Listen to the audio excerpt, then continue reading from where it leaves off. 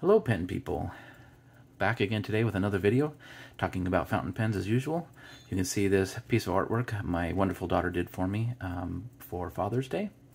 But today we are going to be talking about vintage fountain pens, and in particular where to buy them and things you have to take into consideration. And this has come up for two reasons. One of them is that the inaugural Pacific Northwest Fountain Pen Show is going to be happening this weekend. June 8th on Saturday is the day I'll be there here in Portland, and there will be vintage pens to buy there. And the other thing is that every time I show my vintage pens to people at the pen club or elsewhere, they ask me where I pick them up, and so I'll talk a little bit about that and the things you have to consider when you're going to be purchasing vintage fountain pens. So vintage fountain pens are gorgeous, and I'm just going to show a few of them here. I've had pretty good luck getting a hold of the pens I like. All of these are vintage pens that I picked up in various ways. You'll note that a lot of them are green. Well, that's kind of because I'm into green. And anyway, so this is just a tiny amount of them. And a lot of the best writing pens that I have are these vintage pens, and each one of these pens has a story. And I don't know much of the story, but that's part of the appeal of a vintage fountain pen, is thinking about where it's been, who's held it, what it's written, what kind of a story would this pen tell if it could talk about its life. Some of them, are stunningly beautiful, like this Wahl Eversharp Doric with its wonderful adjustable nib. And let's just talk about how I picked them up. A lot of these I purchased on eBay. And eBay is kind of hit or miss. One of the things that everybody, hopes for on eBay is that they're going to get a screaming deal. And while that does occasionally happen, it doesn't often. And I think, like Richard Binder has said in a recent article, is, the notion that you're going to be able to pick up a good quality fountain pen, vintage, for some incredible cheap price, is wishful thinking for the most part, because there are more and more people who are looking for them now, and the prices I've been seeing pens going for on eBay these days are far more than I would pay. I find myself looking at them and watching the prices soar on some of them, knowing that there are problems with the particular pen, or knowing what the pens should really be selling for, at least in my mind, and they go for much more than that, and I wonder how the people feel after the fact. But part of that, too, is that the prices keep increasing. And I've only been around in this business, I'm not in business, but I've been around in the fountain pen community picking up vintage fountain pens for probably the last 10 years, and the prices have increased over that time period. I think COVID was one of those things that kind of pushed the prices up, as people had a little bit of extra money, and they had a lot of extra time, and they got into vintage pens, and they had time to peruse the sales on eBay and other places. But let's just talk about where you can buy them. You can buy them from reputable sellers, like this one. I picked this up from a local shop in Portland. They didn't restore the pen. They were actually selling the pens that were restored by another gentleman whom I know from the Fountain Pen Club, and he does a wonderful job restoring these pens, and I had no qualms whatsoever purchasing this pen. The price was a little high, at least it seemed to me at the time, but knowing the retail costs and the cost of overhead for a brick-and-mortar store, it was fine. And this is a fantastic oversized Sheaffer with beautiful color, fully functional, great pen. A similar pen, an oversized Sheaffer in the jade. This is one that came to me unrestored. I actually found this one in an antique shop, and so that's another place you can find these. Is sometimes if you go to antique malls and looking for them, you can find fountain pens. But I will mention that oftentimes the fountain pens you will find in antique shops nowadays are overpriced too, and they are going to be very difficult to find. And at least in the last 5 or 10 antique shops I've wandered into, if they have any fountain pens, they're of very poor quality, and they want way too much money for them. So it's very difficult to get a good deal in the antique stores anymore. But if you search, I still hear people finding deals. And for example, this is one I picked up in an antique shop. This is a Conklin, I believe it's the Endura, and it's the large-sized one. This is an expensive pen, very large nib, and it had an ossified sack. I replaced the sack on it, did a couple of minor repairs on the barrel. There was a little chip out of it in one spot, but I don't know if anybody will be able to see it. Anyway, I paid $18 for it. And so, yeah, I mean, occasionally you will find some really good deals. This one, for example, I think I paid $40 for this one. It's, worth a considerable more than that, being an oversized balance in good shape. And I think I have some others here that I also got for, kind of a screaming deal, those things that kind of happen sometimes. And then there's some unusual pens, too. This is a Venus President. It's not one of the ones that most people are looking for. And that is another thing I think I'll talk about in a little bit once I finish talking about where you get pens. Occasionally, I have been gifted pens. I had a friend, for example, whose father, who had recently passed away, had a fountain pen in their desk. They gave it to me. It turned out it was a very poor quality pen, but, I graciously accepted it. I still have it. It's a decent working pen now. It was in terrible, terrible shape, though. And so, people who don't know fountain pens just, oftentimes look at them and they all look the same to them. And, whether it's a cheap pen or a good pen, it's hard for them to tell. And that's understandable. But it's nice when people do give me a pen. And I do enjoy fixing them, too. So there's kind of two sides to that. Anyway, so you can purchase them retail from people who sell vintage fountain pens, and there are quite a few stores out there that do so. You can look them up on the internet and stuff like that. There are very reputable sellers like David Nishimura and others. But I don't know all of them personally. Well, Brian Anderson is another good one to purchase from. These are reputable sellers who will stand behind their product.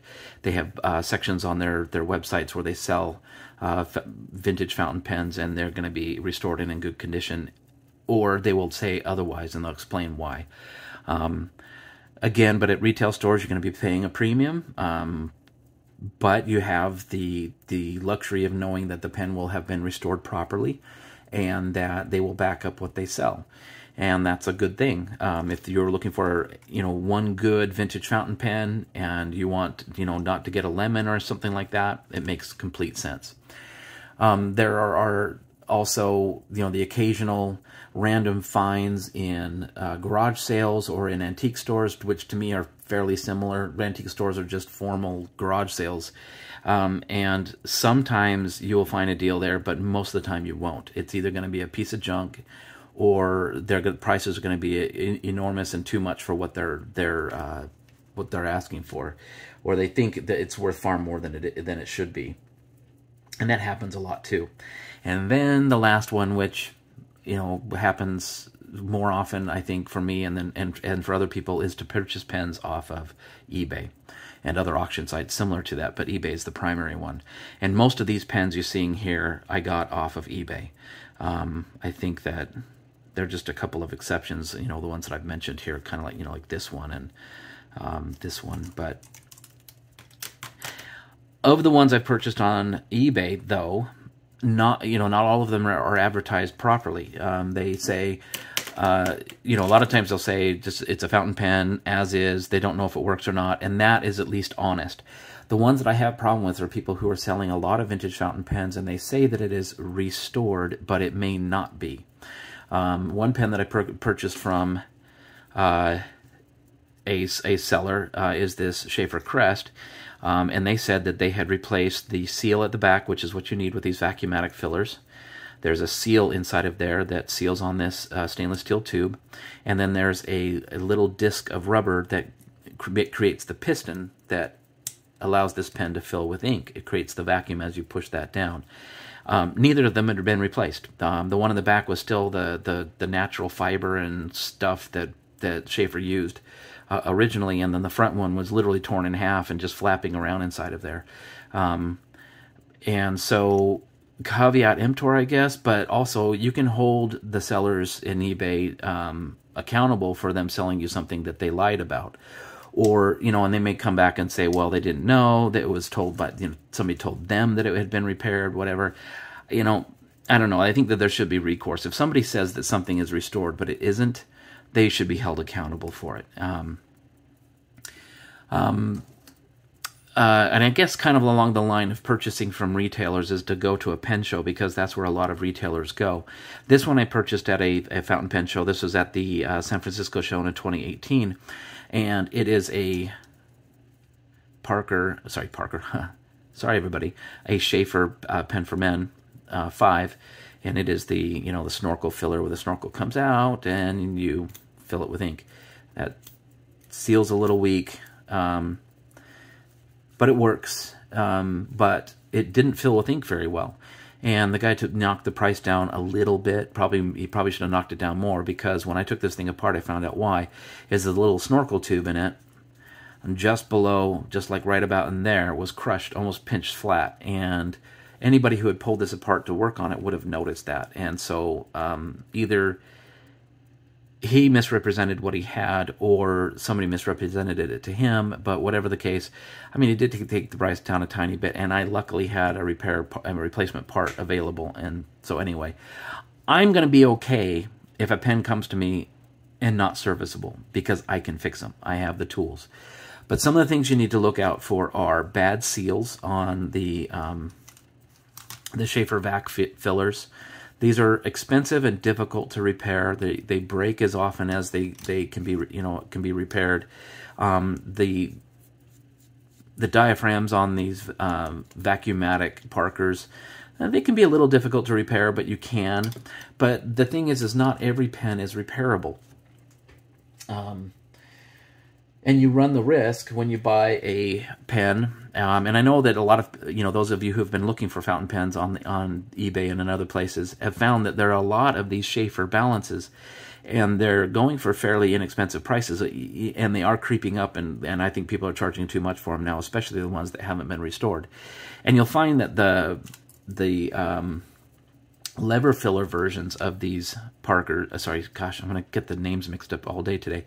The Sheaffers are much easier to repair. The barrels are much stronger because they have thicker material in there. They don't have to make room for where the plunger goes at the end. And so these are a much safer bet when you're buying a vintage Sheaffer, because they're easier to repair, they're stronger, etc. But if you do get one of these and you are able to repair it, well, like I was, this one's actually kind of a fun and unusual one. Not only does it have this very interesting band that's quite wide, but the barrel itself has got these windows in it. You see that? I've never seen a pen like that. It's interesting. And you can see that I've put a new... I had replaced this rod. The one that was in there was one of those rusty black ones. I put a new seal in here, and it's got the new little disc on the end there. And you can see it doing its thing there. Let me see if I can get it under the light. Right there. There it is.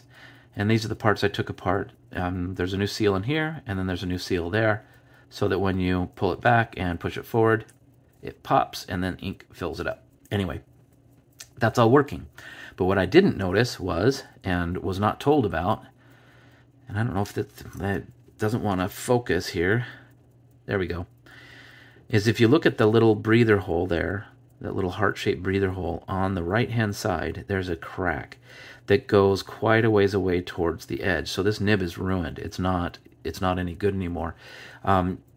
If you had a super light hand, you might be able to get it to work, but I can't even align the tines on it. It doesn't want to line up, and it doesn't want to, I just can't really use it. I'm going to have to find a replacement nib. And that's another thing to look for, is pens that are unrestored but are difficult to restore.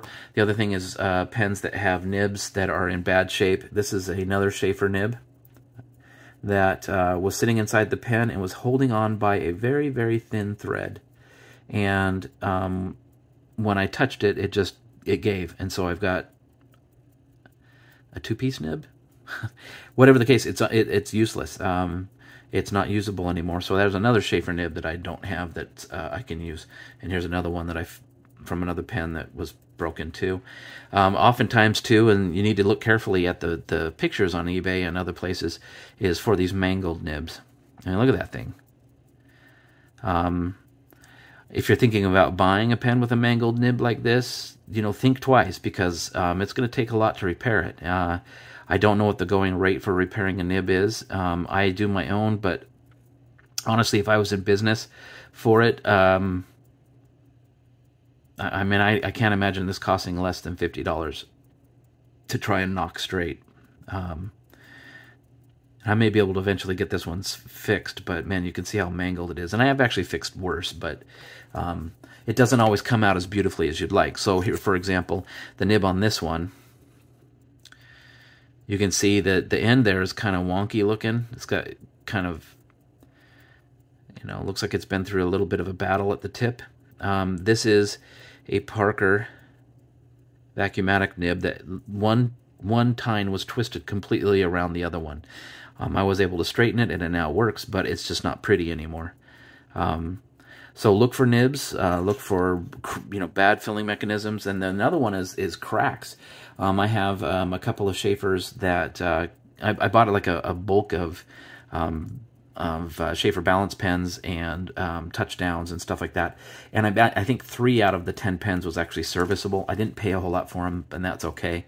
And if you're capable and you can fix things, purchasing damaged pens might be the way to go. Just make sure that you know what you're doing. And one example here, this is a gold medal pen that was probably made by Parker.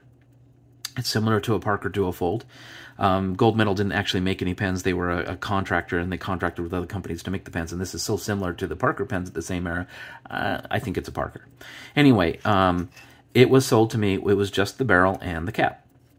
There was no section, and there was no nib, and there was no nothing. It was just empty. So I was able to source the spring inside the J-bar. I'm not thinking clearly right now. That J-bar inside, I was able to source one of those, and I had a section in my box full of pen parts that fit this, and I drilled it out and put a number 6 gold nib in it that I picked up from Fountain Pen Revolution, and it's been great. This has been a really good pen, and the feed's from Fountain Pen Revolution too. It's the Ebonite. While it's not the same nib and feed that this pen would have had, it doesn't look too bad. I couldn't sell it as a full gold medal pen, but gold medal pens weren't first tier anyway, so it's not bad, and the matching pencil is fantastic. So there's a lot you can do with these vintage fountain pens. Just caveat emptor, beware that you're looking very closely at the pens. Here's another bad example. This is a Parker 75. I'd always wanted one. This is an early pen with a flat top and flat bottom, but the section here is a made in France one, and as is the nib. I don't know if Parker actually sold American-made pens with French parts in them, or if this is something that happened after the fact, but I kept using it, and it was getting ink all over my fingers, and I couldn't figure it out. There wasn't any leaking from the converter or anywhere else. And then finally, I was able to notice, and I don't know if this will, the camera's going to pick this up or not, but maybe pulling the nib out will help. I don't know if you can see, but there's a chunk out of the section underneath the cap band right there. I mean, out of this band on the end of the section. There's a chunk of it missing, and what's happening is ink is just pouring right out of that. When you hold it down, it just dribbles out of there, and it goes up underneath this band, and then it gets on your fingers if you touch the band at all. So I have to replace this section, and I'm having bad luck finding one. So, I don't know if the seller knew that was a problem. They may have known that it was leaking a little bit, but not enough to disclose it when they sold it, or maybe they didn't know at all. It's hard to say. I can't really say that the seller didn't know about that or did know about it. I just know that when you buy a vintage pen, you might be buying a pen that's broken, and the seller may not know it, and you may not know it until too late. And then there are the ones that are supposedly repaired, kind of like this one here, but aren't, or they're repaired badly. And here's one that, even though it came from a fountain pen seller, the pen was repaired very badly. This is a Moore non-leakable. This is a safety pen. I love these things. I collect them. I have several of them. Here's another one. Most of the more pens you're going to find are going to be this size or smaller. This one's actually one of the larger ones I have. So this thing is very unusual and very large. To me, it's like, you know, the very large Waterman safety pens out there. They're few and far between. They're worth a lot of money. So this is, you know, kind of a rare pen, and I was excited to get a hold of it. And so, to my dismay, I found out that the shop and the retailer that sold this, either they did a terrible job or somebody else did a terrible job. They didn't catch it, and they didn't say anything about it. They sold it as a restored pen, but it is not. Or it was, but it was done so badly that I'm going to have to redo everything. The way you take these apart is you push this plunger down, and there's a lot of resistance, which usually means that the cork seal in the back here is doing its job, but I'll show you why that's not true on this pen.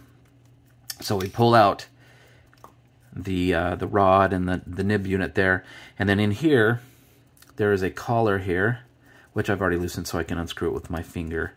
This little collar is threaded, and so inside here we have a cork seal. But if you look, you can see that that cork seal is compromised. Let me see if we got a little poker stick here to point it out here. There's a crack. Gosh, camera focus. There we go.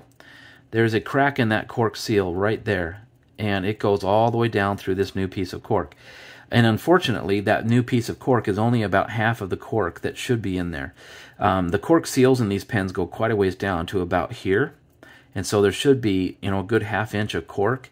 And the piece of cork that they, you know, restored this pen with is only about half the length of that. It's only about a ½ inch of cork that goes down to about here, and then the old cork that doesn't work anymore is right here. And then the piece that they put in there is badly cracked, so much so that when I put water in this, I held it this way and it just poured out through that crack. So they restored it without actually restoring it. That made it feel like it had good seals in the back, but it doesn't. But the most egregious thing, because I can replace that seal, and I use O-rings, and I'll talk about that in another video. But the worst thing that they did was they took a file to this nib collar. You see right up here, right up around the base there, you can see those rough spots. Somebody took a file to this. And I think that what they were doing was trying to make it so that it would pass easily through the throat of the barrel. The problem is they ground away so much of it that it rattles in there now, and it will never hold ink. Even if you get a new seal on the back here, as soon as you tip this down to write with it, ink will just pour right out of it. So they ruined this collar, and it's not like I can go out and buy, you know, a 100-year-old thin tube of ebonite to replace this, you know, very specific collar for this very old and very cool pen.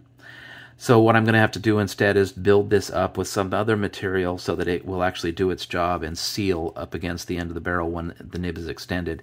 And I will use urushi because it's the closest thing I have to something that will be a very good and permanent repair. I'm sure there are other substances out there, but for me, urushi is the ticket on this one. But it means that I'm going to have to put several coats of urushi on here and then sand them down until they are perfectly smooth and fitted to the end of that barrel.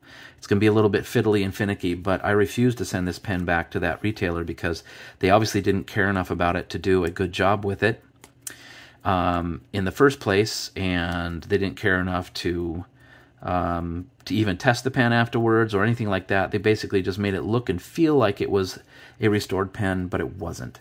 And so I don't think I'll be buying from that retailer ever again. And I will be scrupulously looking at any pens that I purchase from a retailer, even if they say something's restored. How do you know? So, caveat emptor, these are old pens. They are very, very old. This one's at least 100 years old. Most of these pens here are from the 30s and 40s and maybe 50s.